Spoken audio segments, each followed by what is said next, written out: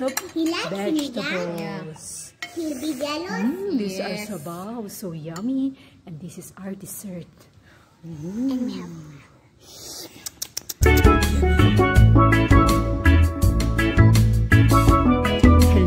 Hello mga giliw! Natakam ko ba kayo sa ulam namin na mainit na sabaw? Simulan na natin ang pagluluto sa isang napakasimpleng ulam na bagay sa maulan na panahon. Okay, so ayan po ang ating mga lahok. Isang kutsa po muna natin ang ating manok with lemon juice sa mainit na kaldero. So ganyan po magluto ang lola nyo. Hayaang mag-evaporate yung extra water para po mamatay yung langsa ng ating manok. At lumabas syempre ang kanyang linamnam. Next, pag wala na pong extra water ang ating manok at medyo tostado na, let's add the onion and the chopped ginger. So igisa to hanggang lumabas ang kanyang bango.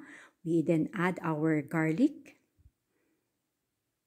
sili, tomatoes, at saka crushed pepper, asin, and magdagdag na rin po kayo ng green chili at saka yung ating capsicum. And then we add boiling water para po mabilis na maluto ang ating sabaw na sinigang.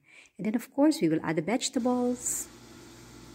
Hayaan kumulo at maluto ang ating mga gulay. At finally, ay idadagdag natin ang ating pampasarap na sinigang mix. So pag malambot ng ating gulay, we add it, cover and let boil, and then we add our last vegetable, which is repolyo o kaya naman lettuce, kasi wala ritong kangkong sa Saudi Arabia. Or wala akong access sa kangkong actually. That's it! Masarap na ulam para sa pananghalian o hapunan. Enjoy! And so, my chef, how do you like our sinigang today? very nice. Is it nice? So hot and spicy? And together with Ben and Holly, oh my, what a beautiful, beautiful lunch date.